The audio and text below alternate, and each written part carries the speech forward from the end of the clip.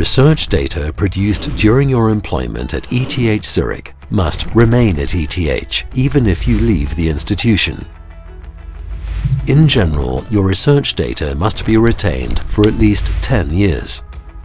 The best way to ensure this is to use the storage solutions available at ETH Zurich and a fair data repository. One of these solutions is the ETH Research Collection. Do you have further issues with how to put the RDM guidelines into practice? Please contact us for consultation. You may also consider the support provided on our websites and our wiki.